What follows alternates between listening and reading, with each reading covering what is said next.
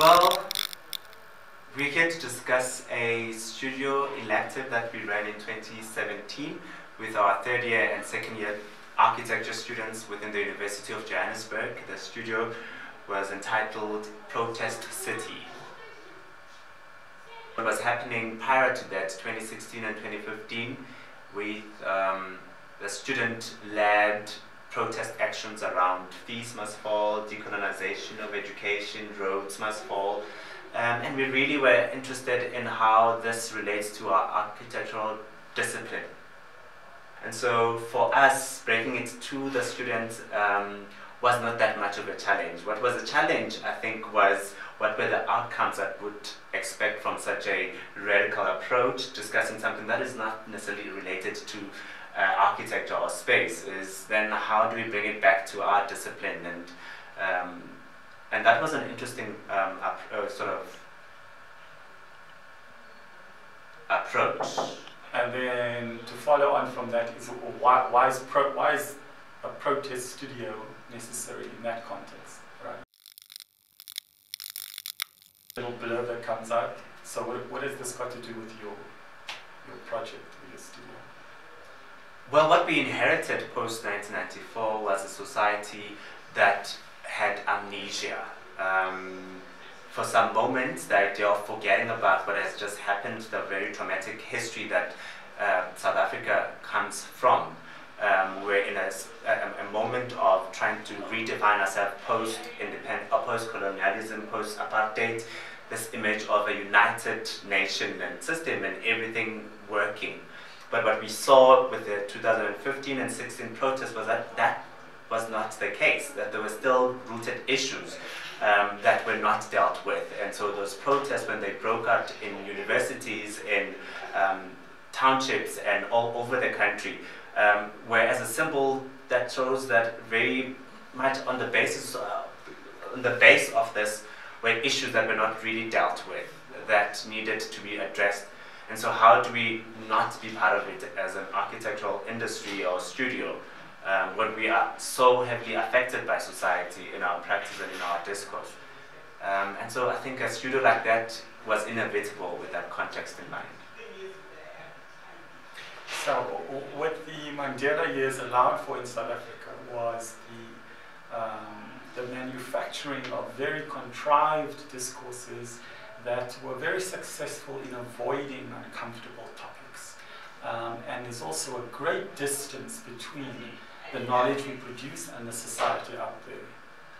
And what we wanted to do in our project was to try to have architecture that's really beating with the pulse of its society, rather than architecture studying an object which is its society, which it is at a distance from. Another question is something about the global, right? So we're talking a lot about South Africa. So for long, the knowledge of the West has been taken as universal knowledge, and this remains the status quo. And so there is the desperate need, and in fact, in this condition of epistemic crisis, there is a desperate need for other kinds of knowledges, new kinds of knowledges that are able to respond to the multiple social, economic, political, epistemic challenges that we have within education institutions and in society at large.